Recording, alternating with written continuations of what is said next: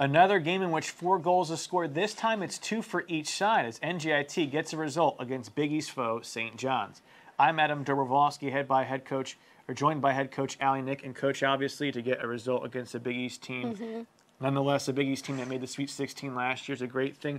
Your thoughts overall, though, on how the game went in the 90 minutes? Yeah, absolutely. I mean, we have to give respect to them. They're a great program. They have really dangerous players. So I thought our team performed really well. Really proud of getting the result. Obviously, left some points on the field because could we have kind of held on a little bit more. But overall, really proud. I mean, that's a result, and taking the program further, probably one of the best results that we've had. I think if someone was to look at the stat sheet with the shots, it's going to be a different story than what we actually saw on the pitch. You did give up more shots, but you kind of forced them to take more shots from distance. Was that part of the game plan defensively, just keep the ball in front of you?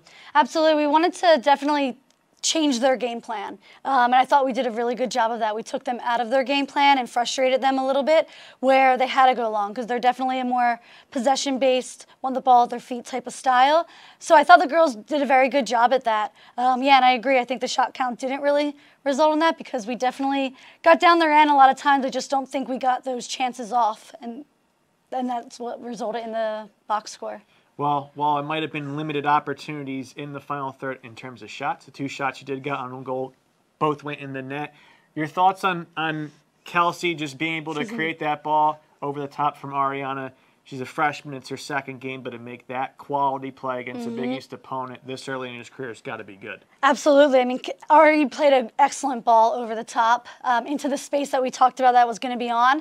And Kelsey definitely maneuvered her body well in position. And she made it look easy. That's a difficult shot of getting that positioning on the defender. But she does a great job, and her knack for just around the box, we have to get her in those areas more right now.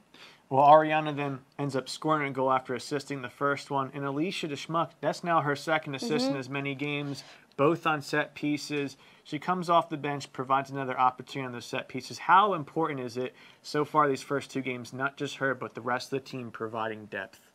Yeah, absolutely. Alicia has had great training at week, and that's what we stress. I mean, just because starting, that doesn't mean the end-all, be-all for us. And Alicia has brought that. She's changed the game when she has gone in. So I think that's really important, even for the other players, to keep recognizing that because we are units. You know, we train and get the success as a team. But, I mean, Ariana Caminos, I can't speak how well she played today. Even defensively, she was solid back there. And then, obviously, getting the assist and then the goal, she definitely wanted it. And that's what you want out of your seniors, right, is stepping up and taking that next step. So that's what she proved today and showed. Well, obviously, 1 week in the books now. Up next, another Big East opponent, Thursday against Seton Hall. That begins the next 3 games on your road. What's going to be the approach on here forward, that first game on the road and starting to get into the rhythm week 2 and into week 3 of the season?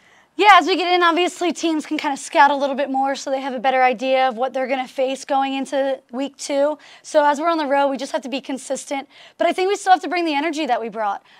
We have to play at this level now. We know we can do it. So it's being consistent and playing at that at all times. And that's what, like I said, we're going to challenge them this week because the great teams are the ones that can do it any day. And they can figure it out in different circumstances. So being on the road, we're going to see what this team's made of. Coach, thank you for your time. Thank you. And again, for NJIT, they go on the road Thursday, 4 p.m. kickoff against Seton Hall. The first of 3 consecutive games on the road, but they'll be back home here in 2 weeks' time here at Lebetkin Field against the Lafayette Leopards, September 4th at noon. Until then, for the Highlander Sports Network, I'm Adam Dobrovolsky.